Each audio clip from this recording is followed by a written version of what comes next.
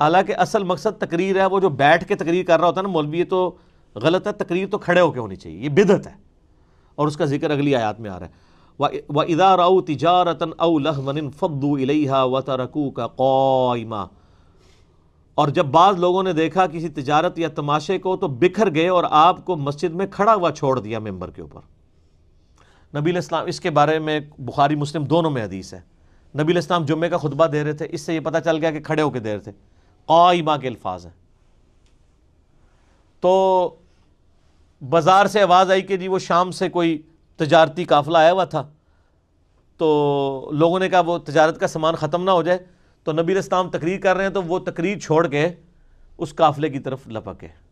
اور اللہ تعالیٰ کو اتنا جلال آیا کہ پھر قرآن میں ان کو ڈانٹ پلائی گئی کہ تم نے تجارت یا کوئی کھیل کا تماشے کا سامان دیکھا ہے تو اے نبی تمہیں یہاں پہ کھڑا چھوڑ گئے اور وہاں پہ چلے گئے۔ قل ما عند اللہ خیر من اللہو ومن التجارہ، اے نبی فرما دیجئے کہ جو اللہ کے پاس ہے نا وہ تو اس کھیل تماشے اور تجارت سے بڑھ کر ہے، یعنی آخرت کی زندگی، واللہ خیر الرازقین، اللہ تعالیٰ سب سے بہتر رزق دینے والا ہے۔ اب تم مطلب رزق کے چکر کے اندر جو ہے وہ جمعے کی خطبے میں نبی علیہ السلام کو کھڑا چھوڑ چلے گئے ہو۔ اس سے یہ بات پتہ چلی کہ جمعے کی تقریر کھڑے ہو کے ہونی چاہیے، یہ بیٹھ کے تقریر کرنا بدعت ہے۔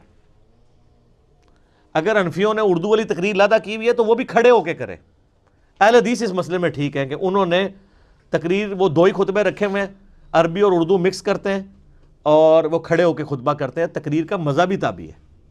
نبی علیہ السلام سے بیٹھ کے تقریر کرنا کبھی بھی جمعے کے خطبے میں ثابت نہیں ہے، حتیٰ کہ صحیح مسلم میں حدیث ہے، یہ آل امیہ نے یہ بدعت شروع کی تھی، تو ایک صحابی نے دیکھا کہ وہ بیٹھ کے تقریر کر رہا تھا مروان کی اولاد میں سے، تو انہوں نے کہا تیرا ستیہ ناس ہو، تو تباہ و برباد ہو، تو قرآن نہیں پڑھتا؟ پھر انہوں نے یہ آیت پڑھی وَإِذَا رَأَوْا تِجَارَةً أَوْ لَهْوًا انفَضُّوا إِلَيْهَا وَتَرَكُوكَ قَائِمًا، کہ نبی علیہ السلام کو کھڑا چھوڑ گئے تھے لوگ، تو نبی علیہ السلام تو کھڑے ہو کے خطبہ دیتے تھے جمعے کا، اور تو بیٹھ کے خطبہ دے رہا ہے۔ ہاں اگر کوئی بیمار ہو یا کوئی یعنی جس کے پاؤں یعنی وزن نہ اس کا اٹھا سکتے ہوں، کوئی بہت موٹاپے والا کوئی ایشو ہو جائے تو وہ ایک علیحدہ بات ہے، ادروائز کھڑے ہو کے خطبہ ہونا چاہیے۔ اور اسی میں اسی لیے تو صحیح مسلم کے الفاظ ہیں کہ نبی علیہ السلام جب خطبہ دیتے، 2005 نمبر حدیث ہے، آنکھیں سرخ ہو جاتی، آواز بلند ہو جاتی، غصے میں اضافہ ہو جاتا جیسا کوئی جرنیل اپنی فوج کو تیار کر رہا ہے۔ تو یہ تقریر کا سٹائل اسی وقت ہوتا ہے جب آپ کھڑے ہو کے تقریر کریں، اس وقت آپ کی آواز بھی بلند ہو جاتی ہے۔ میری تو خیر بیٹھ کے بھی ہو جاتی ہے لیکن ساروں کی نہیں ہوتی ہے، جب کھڑا ہوتا ہوں میں وہ اس سے بھی زیادہ بلند ہو جاتی ہے۔ تو کھڑے ہو کے انسان جو ہے نا، اسی لیے آپ دیکھیں جو قاری حضرات بیٹھ کے تلاوت کر رہے ہوتے ہیں نا، ان کی تلاوت کا مزہ نہیں آتا، وہی قاری جب قرآن نماز میں سناتا ہے نا، وہ اس لیے کہ وہ کھڑے ہو کے پڑھ رہا ہوتا ہے۔ ہم نے ایک دفعہ ایک قاری صاحب کی لا کے یہاں پہ ریکارڈنگ کی تو آواز ہی نہ نکلے ان کی، میں نے کہا یار نماز پڑھتے ہیں تو لگتا ہے شریم پڑھ رہا ہے۔ وہ پھر ایک بھائی نے کہا کہ یار وہ تو نماز تو کھڑے ہو کے پڑھتے ہیں، ان کو کھڑا کریں۔ کھڑا کیا تو آواز پھر دوبارہ نکلا ہی ان کی۔ ظاہر ہے بیٹھا ہوا ہے بندے کا ایک پیٹ نکلا ہوا ہے تو سا ہی چڑھے گا نا، ان کے پڑھے گا۔